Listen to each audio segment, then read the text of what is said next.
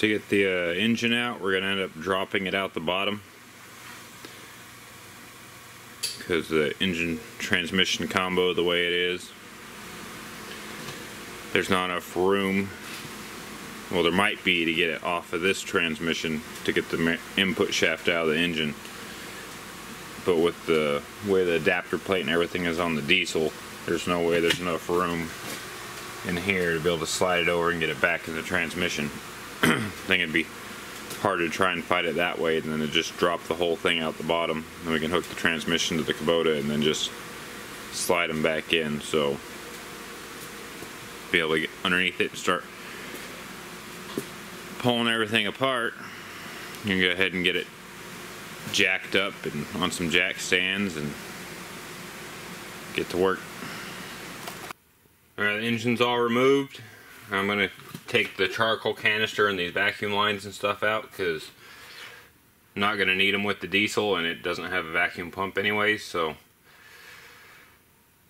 we'll see how that goes with the brakes when I get it back going. If it's not good enough, then I'll have to add some kind of vacuum pump for the power brakes, but it's not a very big car, so I imagine it shouldn't be much of an issue. It's not fast either, so let's go ahead and get that out. Alright, now I got the old transmission over by the Kubota. Pull my alignment tool out and put the new route bearing that came with the clutch kit on. Actually, doesn't sound too bad. Put a little anti-seize on the snout so it doesn't get stuck. Gotta pull this dowel out because the way this upper bolt making the adapter plate, there wasn't enough meat there to have that dowel there, but I've still got the dowel on the bottom and it can line up on the bolts. Just let that little guy out.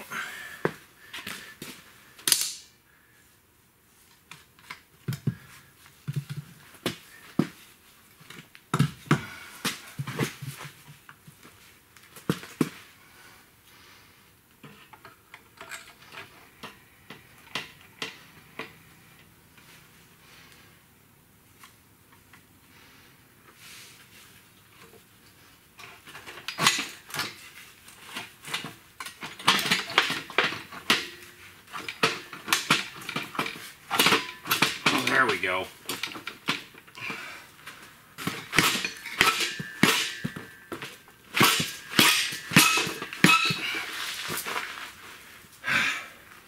There we go. Just a tight fit.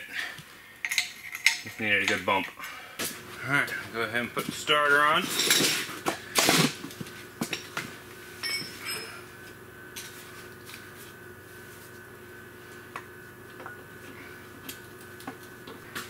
Now all I gotta do is get one of these tabs off the old Geo motor, put it up over here for slinging it up in there, and then get some shorter bolts for this plate and sling it up in. Alright, got the Kubota going in here, so we got the new motor going in here. It's rebuilt. It just has a different valve cover. We're gonna need one on the back to level it out. Well, I figure we should be able to get this mount in. Yeah. And then hopefully swing it up into that one, because then we gotta build that one. That's the one we gotta build.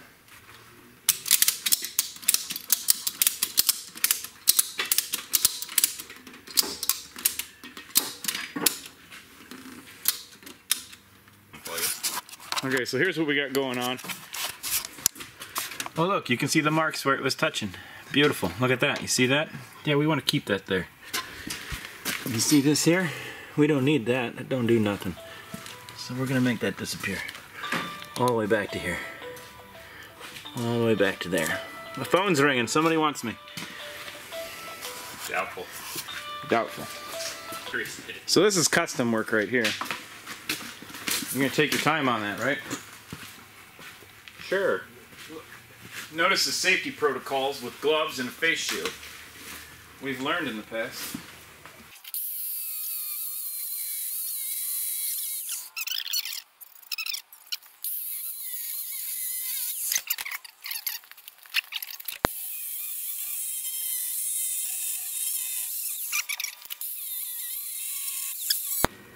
Alright, there you go. Alright, there we go. Alright, so cut this outer part of the pulley off. Dressed it up a little with the grinder. Now it's, you know, hopefully it'll fit because it's a little over an inch shorter. It's not dressing, it's balancing.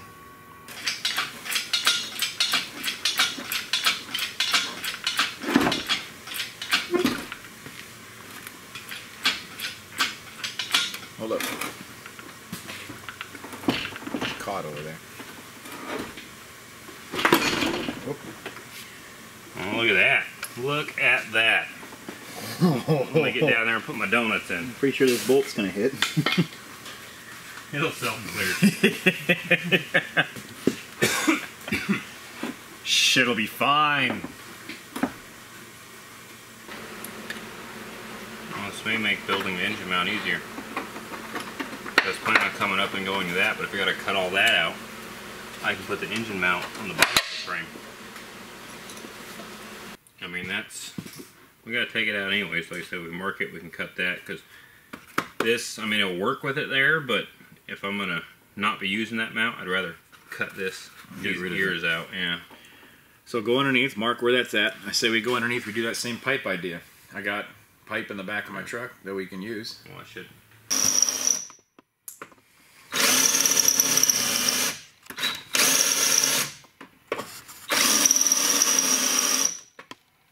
This one's gonna be fun. Drilling out the spot welds so we can take that bracket out. There's no fucking way. Yeah. Had to hit the right spot again. We can just put self-tappers in there and it'll hold.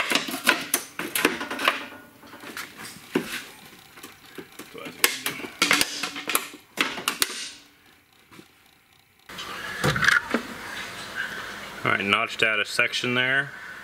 Now we're going to try pulling the engine back up in here and see how it looks. That everything looks good, we'll fill it back in, get a piece of pipe and cut it and weld it in to fill the gap we cut out. Looks pretty level, right? Looks pretty level. But what about this way, as far as when the transmission goes in? Well, it should be, based on that back one and that other side, should pretty well. That's your pulley hitting. I didn't go far enough forward. Do that again? Yeah. In the back corner.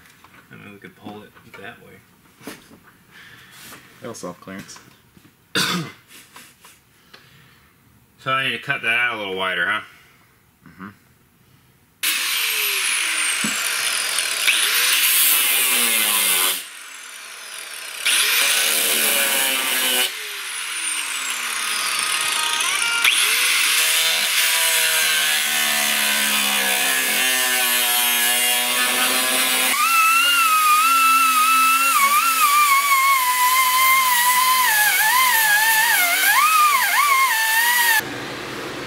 Got the frame portion of the front engine mount in. Took some 1/8 1x2 tube and kind of stitch welded it to the cross member there. 1 to make it a little stiffer, and 2 to give enough height to hook what was left of the old bracket. We took off the fender to it, so it covers the whole length from top to bottom. Some of the welds aren't the prettiest, but it's a hard spot to get into, so it'll hold. Just waiting to let it cool off now so I can put the mount in and actually weld the part to the mount into that bracket right there on the block, and then it'll be fully mounted and we can start running the stuff to fuel lines and coolant hoses and all that fun stuff. Got the lower motor mount all in, painted up.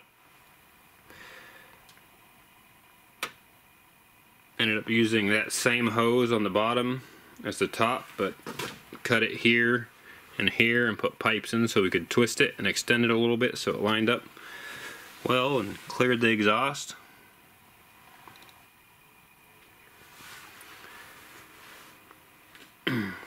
Got the air filter on, fuel's all ran. The return just loops back in here. Don't need a lot of pressure. This has its own fuel pump on it. So it just needs a supply up to that pump. Got everything hooked up, stripped out all the EFI wiring, just have the bare minimum to run this with the, temperature sensor and the oil pressure. Got the start solenoid teed off the starter down there, and then the other one runs to the old coil wire.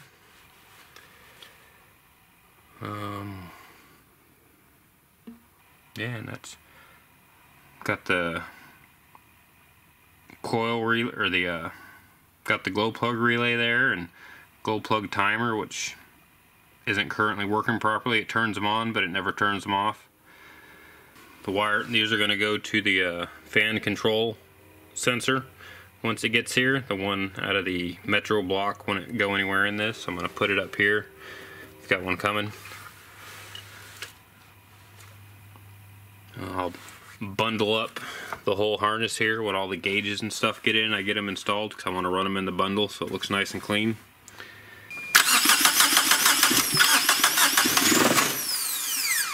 Maybe it ran out of coolant, it's not puffing out anymore. I don't know, hit the glow plugs. How do I do that? The switch to your right, a red light should come on.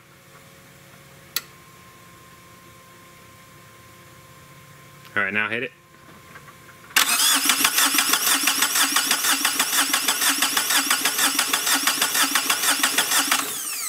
Alright, that's good, you can turn it off. So yeah, seems the head gasket, or not the head gasket, the crack in the head weld didn't hold, but took it for a little test drive, was able to get it up to 65.